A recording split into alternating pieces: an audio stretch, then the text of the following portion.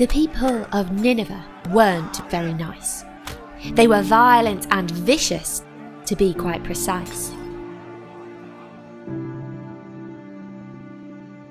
God told Jonah, a prophet, to warn them to change. But would God forgive them? That filled Jonah with rage. He just didn't trust that God knew what was best, so he boarded a boat that would take him out west. But because he was running from what God had warned, God sent a fearsome and furious storm.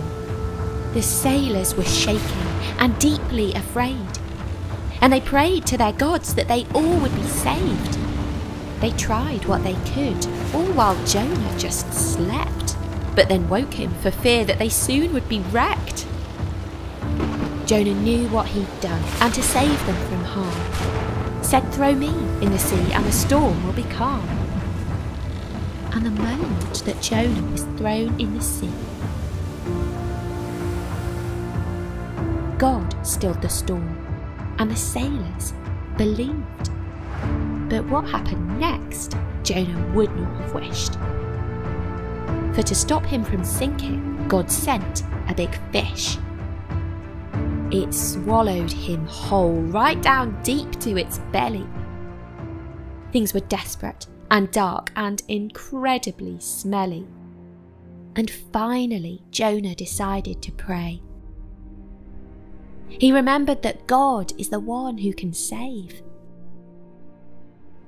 He stayed in the fish for 3 days and 3 nights, till it spat him back out, which was not a nice sight. He was grubby and gunky, but clearly not dead, and decided that this time he'd do what God said. He went and warned Nineveh, slightly postponed. "In 40 more days you'll be overthrown." And the way they responded, he'd never have guessed. They said sorry to God and were deeply distressed. They stopped doing evil and saw God could save. And so all they'd done wrong, God just freely forgave. But Jonah was fuming. This twist seemed all wrong. "This is the problem I've had all along. You're a kind and compassionate God," Jonah spat. "But it's wrong to forgive evil people like that." As he sat there and sulked, God grew Jonah a shelter. He was pleased at the plant which was stopping him swelter. But God made it wither and said, "That's just shade. So shouldn't I care for the people I've made?" Jonah hated how God forgave people like them.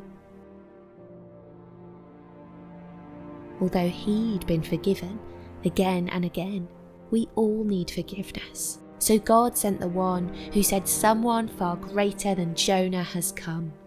And when he saw a city of evil, he cried.